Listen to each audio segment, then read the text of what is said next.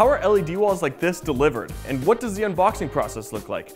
In this video today, we're going to be unboxing and building the LED wall behind me.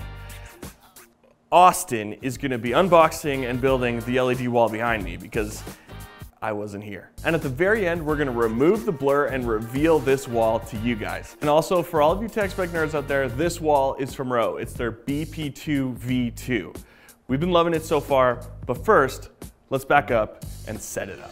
Inside these boxes here are the same LED tiles that were used to film The Mandalorian. Now, we get asked about LED walls a lot on this channel. But what we've never really covered is how these massive LED panels are shipped and how they arrive at your door. Let's open up these crates and see what's inside.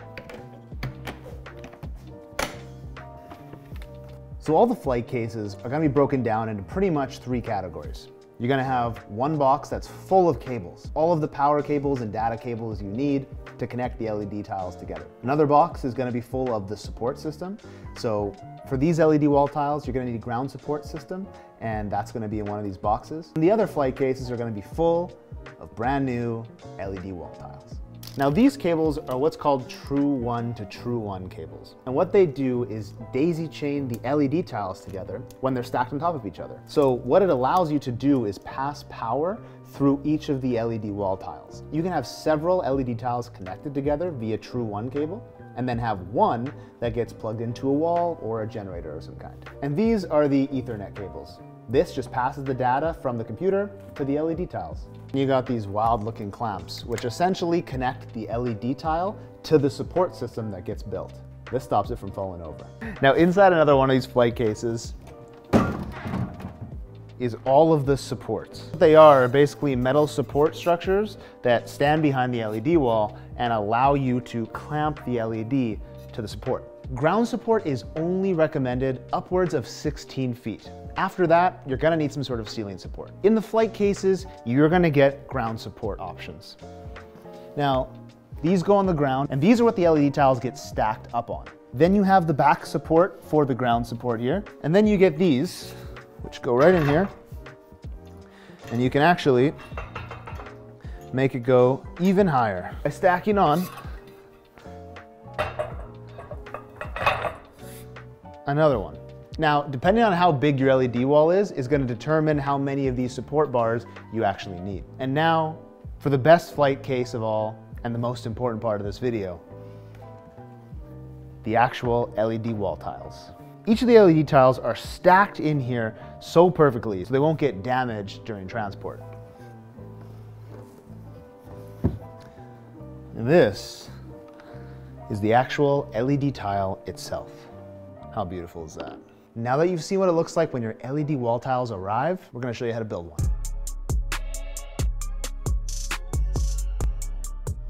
So I wanted to take a moment to mention the most important part about building your LED wall from the ground up: leveling. No matter how big the size of the LED wall, you wanna make sure that you have a solid and level base. So every LED wall is gonna come with some sort of support system. But for the majority, they're likely gonna come with a ground support system. If you have anything less than 16 feet, ground support's gonna be the way to go. Anything above that, you're gonna require ceiling support and some rigging points in your building. But for this case, we're gonna talk about ground support. So for ground support, you're gonna have these base bars, and they're gonna pretty much act as little L shapes. Almost every LED manufacturer is gonna come with some sort of self-leveling system. Usually 2 legs in the front, and then on the back, you're gonna have perpendicular leveling support system. You're gonna make sure you level everything on the x-axis and everything on the y-axis. Because the #1 most important thing is to have this LED wall on a straight structure, or else going upwards, you're gonna have LEDs crash into each other, and it's gonna cause damage in the long run. You're gonna be so excited to build it right away. Trust me, we've been there, we understand. But the most important thing you have to remember is that you're building this for the long term. And if you don't build it right the first time, you're gonna start seeing the seam between the LEDs, and that's gonna defeat the entire purpose of virtual production. So that is why leveling is the most important part of this process. You know, a little detail that we notice about these Rowe tiles is that the base support system actually tells you where you're supposed to put the ground support depending on the certain type of LED tile that you have. Now, For someone like Ro, who has tons of different LED tiles, they actually show you exactly where you need to put the support beams and how far away they need to be from your LED wall so you get the maximum amount of ground support. Another note on top of that is sometimes you order these LED tiles directly from the manufacturers, and sometimes they don't have the best manuals. So having this visual representation of where everything needs to go makes the build extremely doable.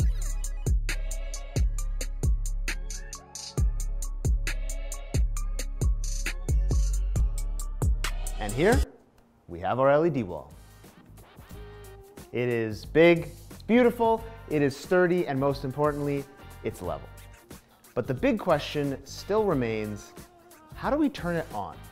So unlike a big screen TV or a giant monitor, there is legitimately no power button on this LED. It's just raw LED. So how do we power it on? Do we even have enough power to power it? I got something to show you guys.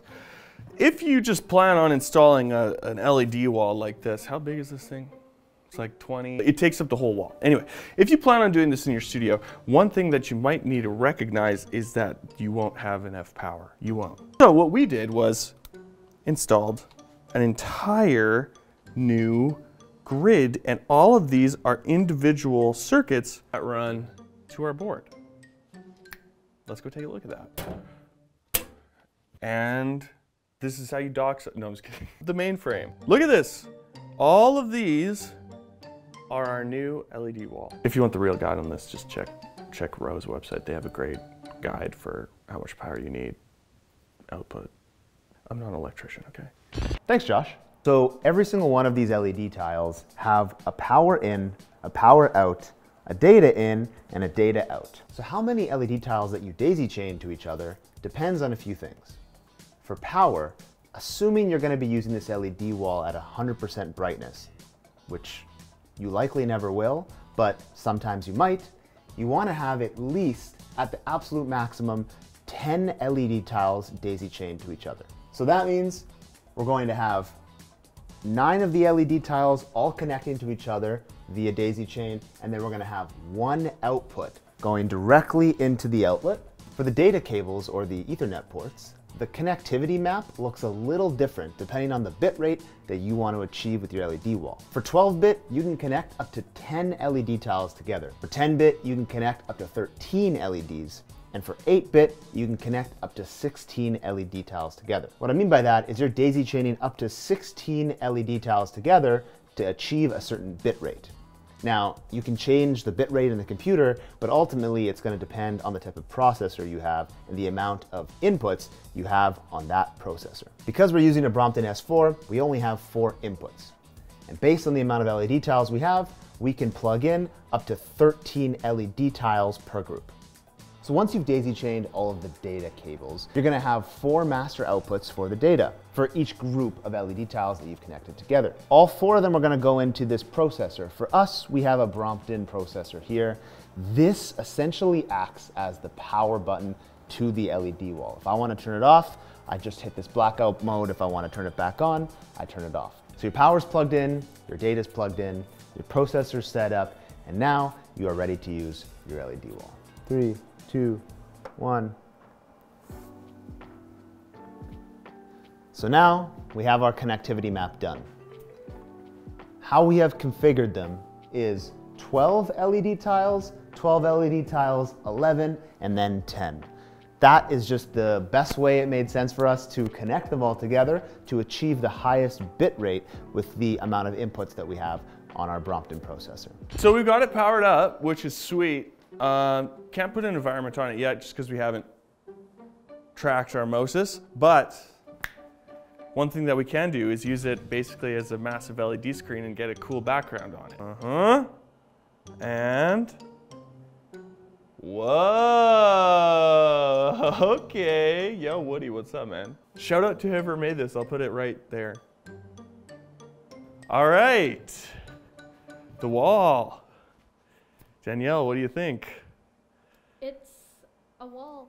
And I like the wall. Like, it's a good wall. All right, well, we're gonna find someone else to ensure that Serhi's gonna love this. He's obsessed with Ryan Gosling. I don't fully understand it, but I'm not even gonna put a plate. I'm just gonna put his face. Something to show you. All right, I got you. Close your eyes. I got you, I got you, I got you, I got you, I got you. All right, you can look in 3, 2, 1. So what do you think, dude? Oh, my turn. Sorry. Was just doing some electrical work back here. Configuring. Obviously, we're super excited to have this LED wall. We have so many plans for series and individual videos that are coming your way very soon. So please subscribe, stay tuned, and we'll see you right away.